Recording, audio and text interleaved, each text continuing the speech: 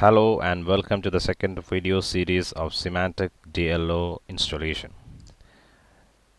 In this video we are going to watch how to install remote client agent for Symantec DLO.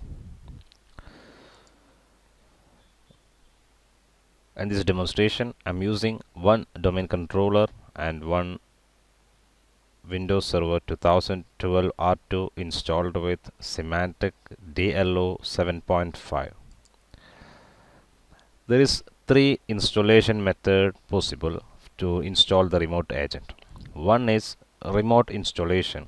This means we will push the agent from the server, I mean the Symantec DLO server, to the clients. Might be your laptop or your desktop.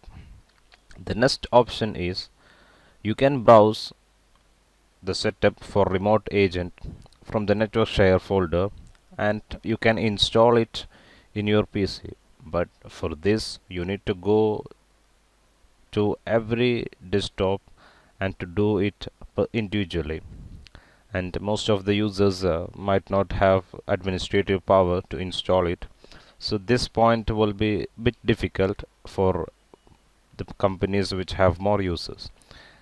So the best option is remote installation, and the third option is install using Active Directory. You can upload the MSI package to the group policy, and so whenever there is a restart it will install automatically.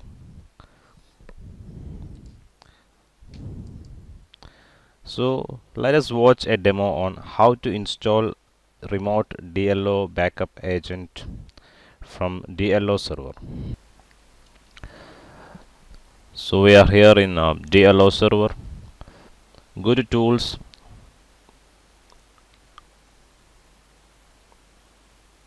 you will see install agent and maintenance services on remote computer.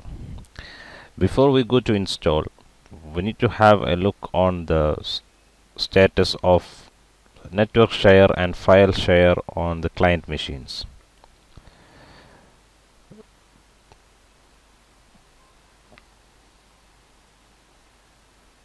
Go to open network and sharing, change advanced share, then verify the network discovery and file sharing is on.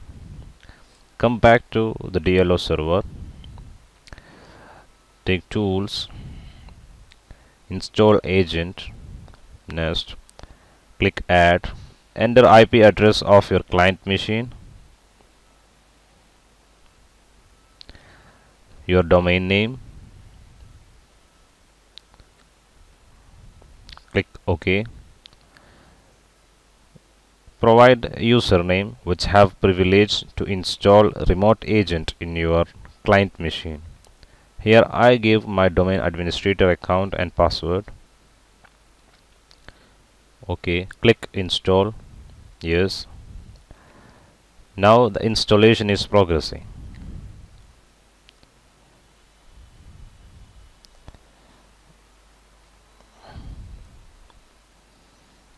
Completed the installation now. Now let us see how to install from the network share folder.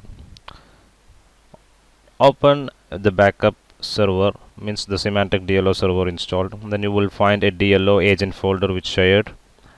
Double click on setup to install it. So I explained two possible installation methods.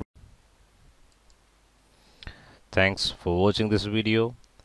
For more videos, please visit niasitpro.com or subscribe my YouTube channel TechL Space. Bye bye.